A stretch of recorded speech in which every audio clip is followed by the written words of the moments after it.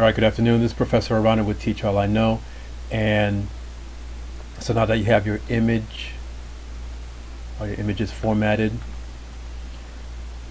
then you can drag and click your images to your document.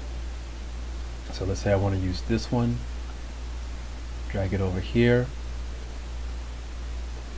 and you're good to go. Or I want to use something smaller, drag and click, I have it right there. What you're going to want to do with all your images is put a border on it.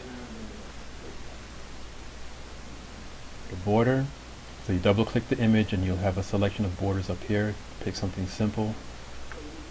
Don't do any of these type of borders. Choose one that has an actual hard line. And then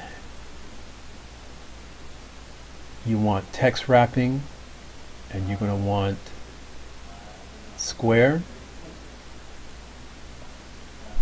Text wrapping, go to square, and what that will do